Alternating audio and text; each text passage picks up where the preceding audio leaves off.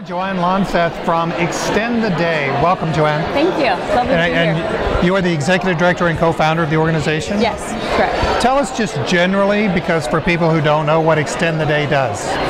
So we provide small individual solar lights to children that don't have access to electricity, mostly for education, for school, for studying, reading. The incredible damage that kerosene has on health and the amount of fires that are caused from burning fuel and fires within these little huts is over 1.8 million deaths a year from fires alone. That many? Yeah, it's insane, and it's living with a kerosene lantern has the equivalent health effects of smoking 40 cigarettes a day.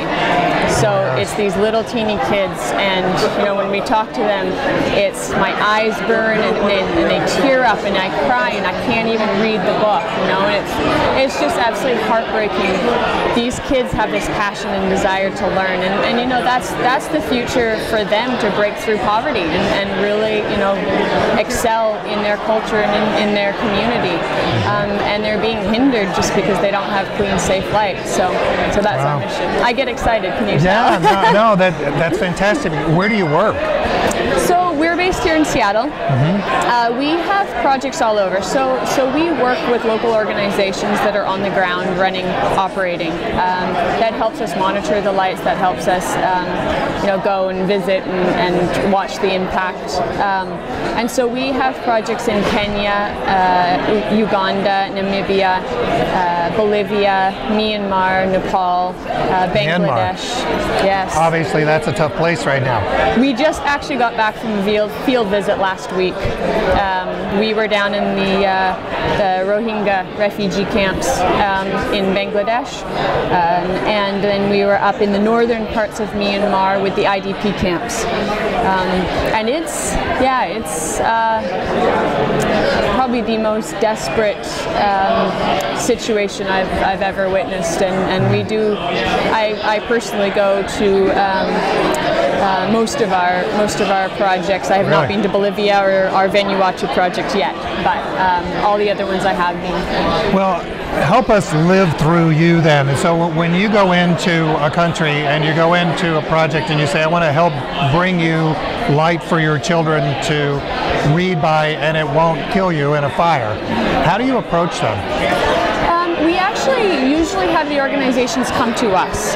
So we kind of have two different sectors now. We want to have a sustainable project wherever we go. We don't want to go drop off lights and then leave and well, I hope these work. And so that's one of the main reasons we work with local organizations. And how we find them is usually through a connection. We also have partnered with iLeap here in Seattle. They bring in kind of world leaders of these small NGOs from around the world, and so we've actually got a few of our projects are through those connections. And so it's all kind of word of mouth.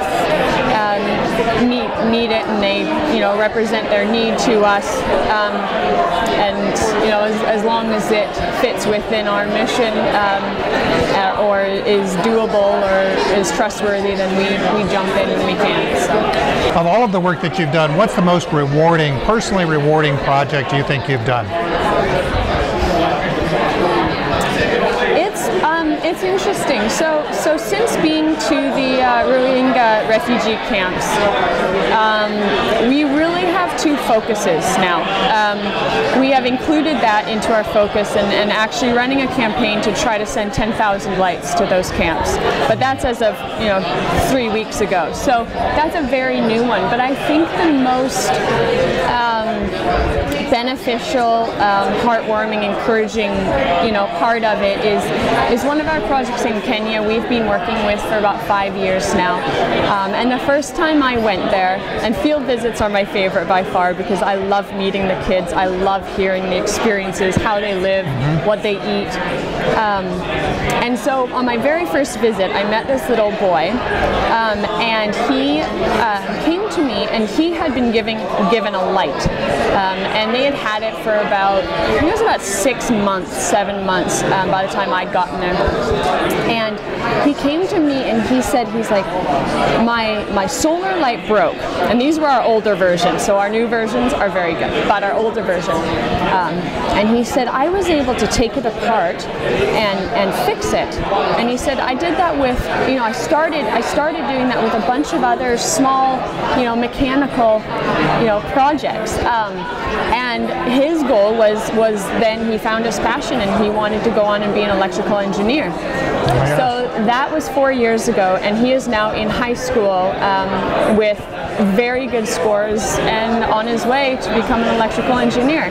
And so it's kind of the small side factors of these projects that are like, wow, we never thought that would actually be, an outcome to our mission. But I think seeing the kids sitting in their little teeny pitch black in the middle of the day huts, and these little huts usually have the kitchen in the corner, and so it's absolutely filled with smoke, and then they're sitting over this kerosene lantern, I sat over the kerosene lantern and my eyes were watering and I was coughing and I could hardly breathe. It's just it's heartbreaking. And so seeing that, and one of our home visits in Kenya that had the solar light for a while couldn't even find their kerosene lantern. They'd put it away and they didn't use it anymore. Oh. And it just I just went and hugged the mom, and I was like, the only thing we're doing is providing a tool, right? And it's them that actually implement it, that actually use it, and that make life-changing decisions for their children and their own health. And the focus of the conference here at Global Washington is on leadership, global leadership particularly. What I'm hearing from you is that you and your group that you co-founded is leading life, basically life-saving opportunities and a future for children. How did you get into this?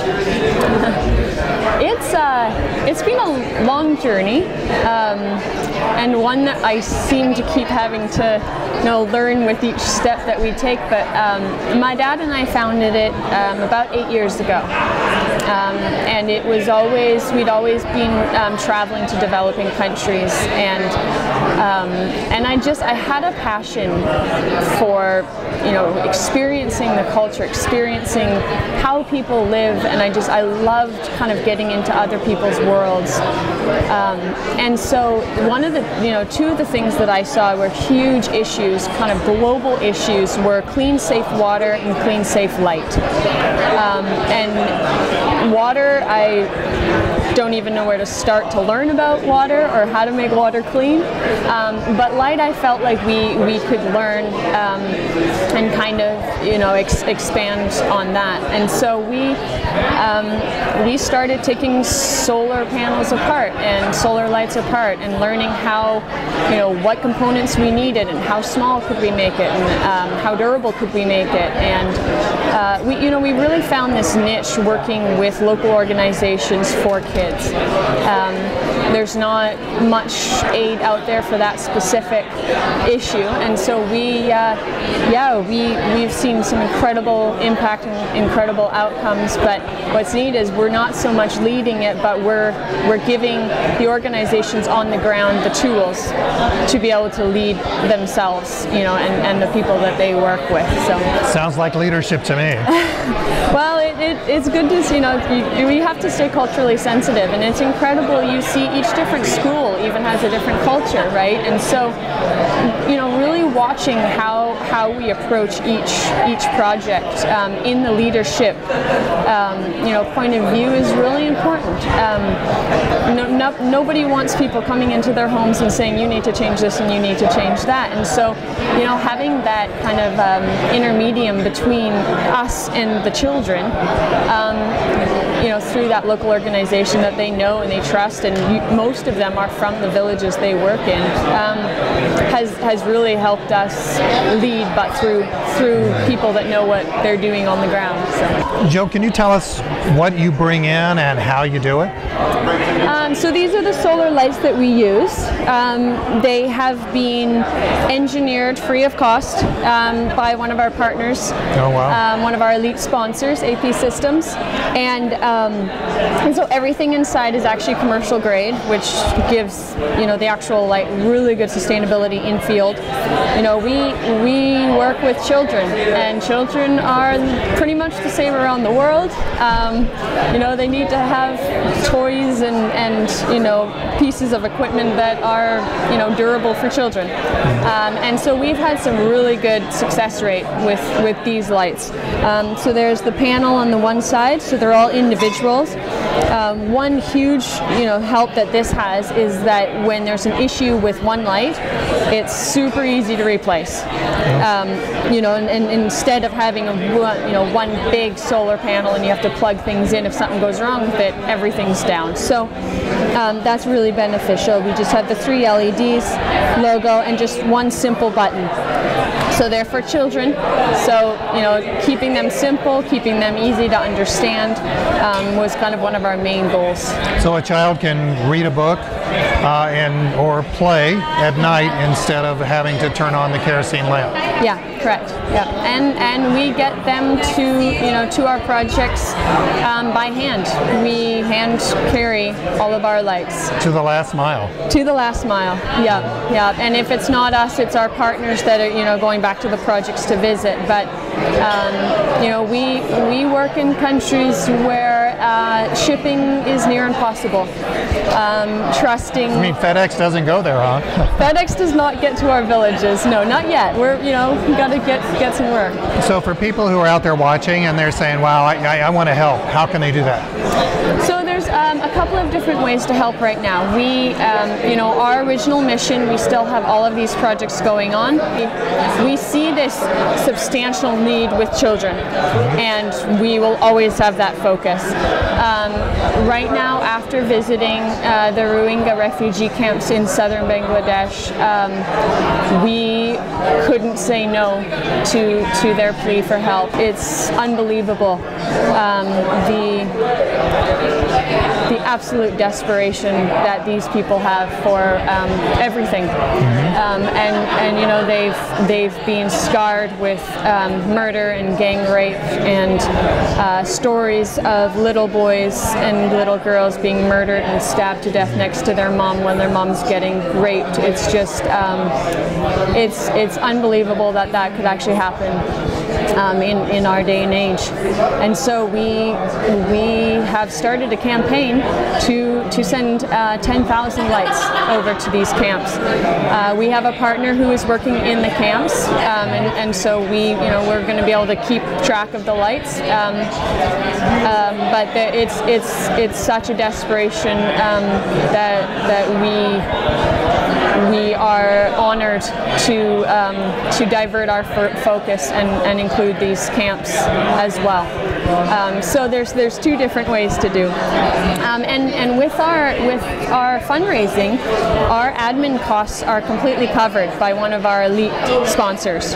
So everything that gets donated goes to buying lights and to the project solely. So they are $5, and that's at cost. And so it's awesome that I can look people in the eye and say, if you donate $5, then there will be a family that will have a light. And either myself or one of the team members hand delivers the light, so I know they get there. So it's we stay really lean, but it's easy to stay lean when you see the increase of impact, from that. So. Well, Joe, thank you very much for being with us. Thank you very much for having me.